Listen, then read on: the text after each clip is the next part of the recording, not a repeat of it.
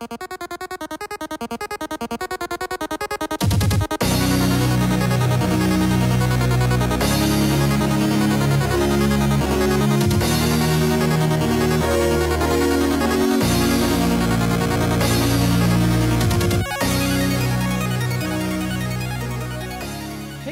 and welcome back to another One of Everything series. I am your host, MrBevers. Today we are doing the continuation of Fusion Gaming, located out in Winnipeg, Manitoba.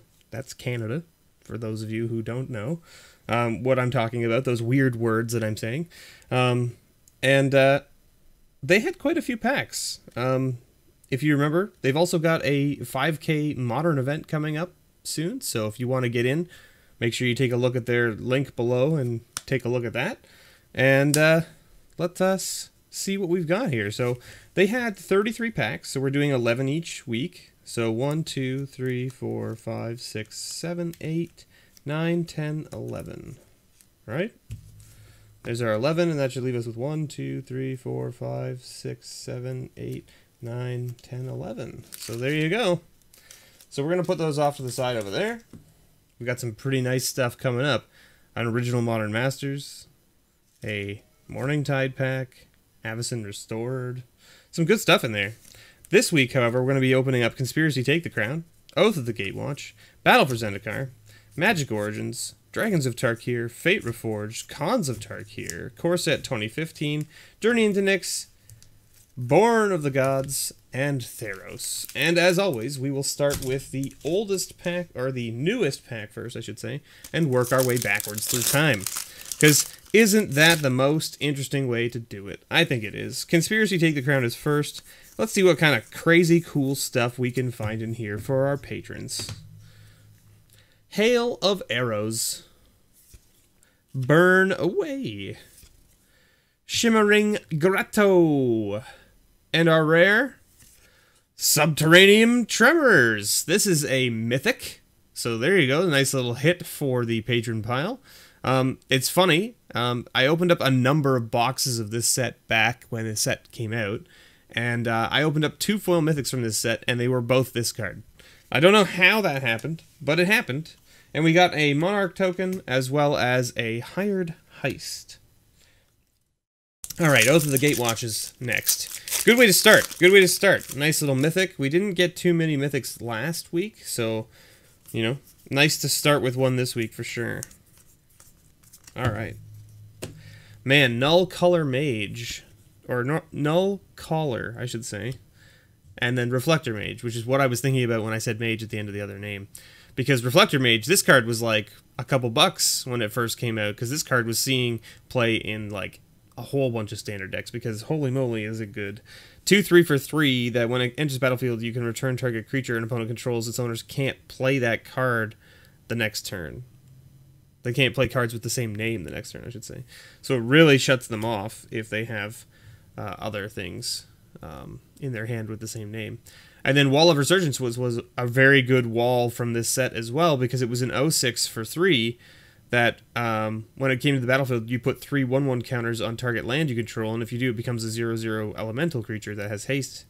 And so for 3 mana, you get 3/9 worth of power and toughness. Right? Now, I mean, like, if you play this on turn 3, chances are you're putting the counters on one of your 3 lands, which maybe you don't necessarily want. But a 3/3 for 3 mana is already just pretty good, especially since it gets haste, so you can then swing with it that turn, except that it's tapped, so that's unfortunate. But if you play it on turn 4, you get a 3/3 with haste on turn 4. So there's not so bad. Hey, look at that, a Thought-Knot Seer. This guy was a big player back when this set came out as well. It's worth quite a number of dollars when it was first out. I don't know if it's still there, but I mean, hey, I'll double check the price, of course, and make sure that it gets into the patron pile if it deserves to be there. Battle for Zendikar is next. Man, that Oath pack was like super good. Like, if we had opened that during peak time frame for Oath being in standard, they would have been very hard decisions to make. Alright, we've got Battle for Zendikar, Marasa Ranger, Skyrider Elf, Slab Hammer, and A Dusk Stalker. Little 5/3 for 4 with haste. And at the beginning of each end step, if you control no other colorless creatures, return Duststalker to its owner's hand. 2 full art planes we got there. Look at that. Alright, Magic Origins. So we're looking for what? A little Baby Jace, maybe? I don't know. Is Baby Jace still the top hit in Origins? Maybe it's not. I think it is, but maybe it's not. Ooh, a foil Baby Jace? That'd be pretty cool, wouldn't it? Sylvan Messenger. Gnarl Root Trapper. A Jessian Thief. And... oh, a Shivan Reef. We'll take it. We'll take it. It's not a bad little, bicolor land. I don't know what you want to call it. It's not a dual land because it doesn't count as both land types, but it does make 2 colors. So I don't know what you call it. And we did get a foil, but it's not a foil Baby Jace. It's just a foil Reclaim. But Reclaim is still a sweet card.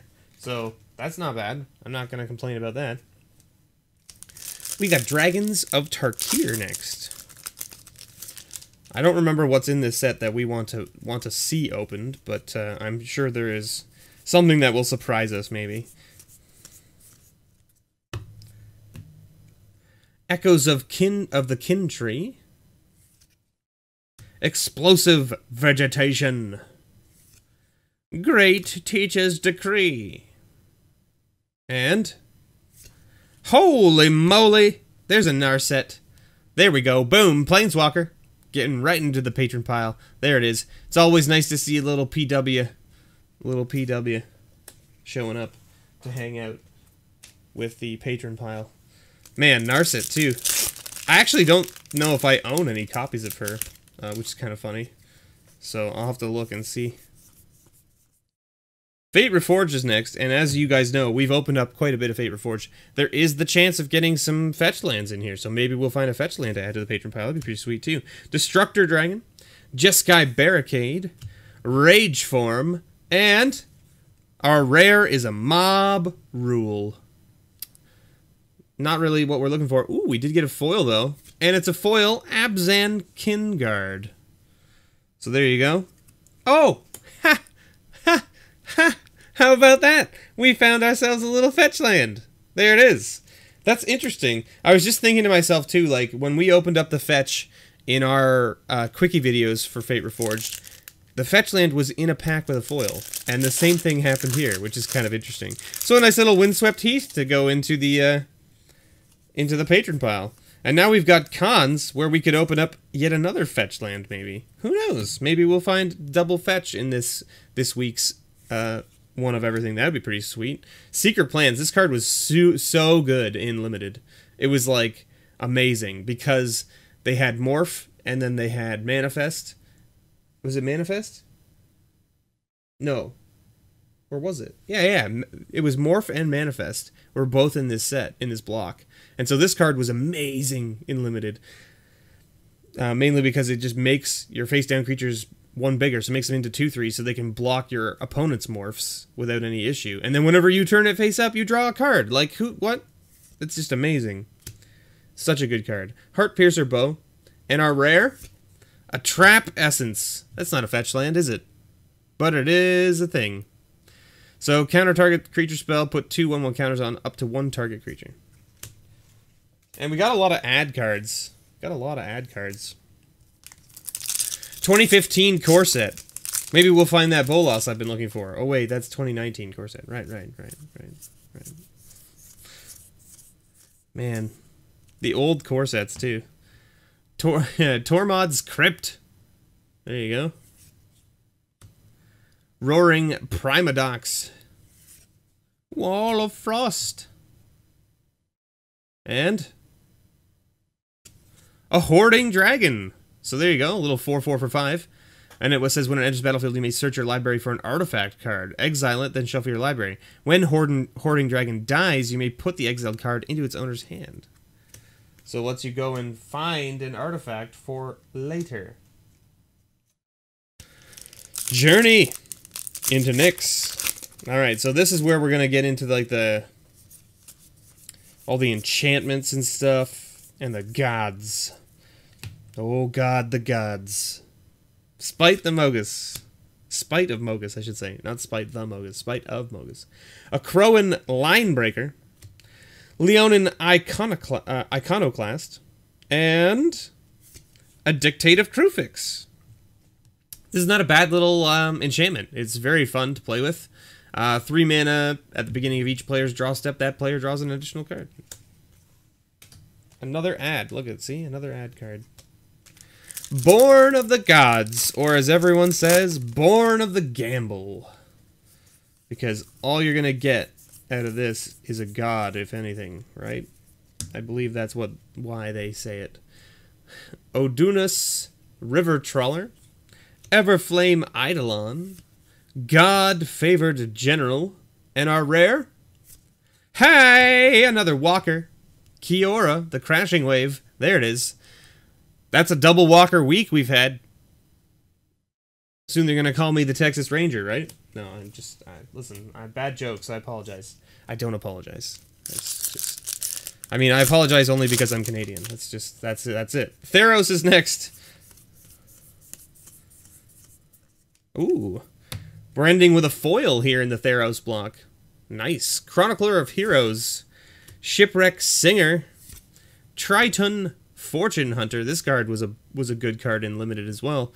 Mainly because the Heroic lets you draw a card. So when you equip it with enchantments or target it with pump spells and things, you draw cards, which is pretty nice. And our rare? Curse of Swine. Curse of the Swine. Exile X target creatures. For each creature exiled this way, its controller puts a 2/2 green board creature token onto the battlefield. So that was a nice everything you had. Too bad now it's all pigs. It's all pigs. And we got a foil. Oh, it's a foil land. Foil Swamp. Look at that. Shiny. Nice. I'm a proponent for foil basic lands. I love them. I think they look beautiful, and it really shows off the art most of the time. So I'm okay with that.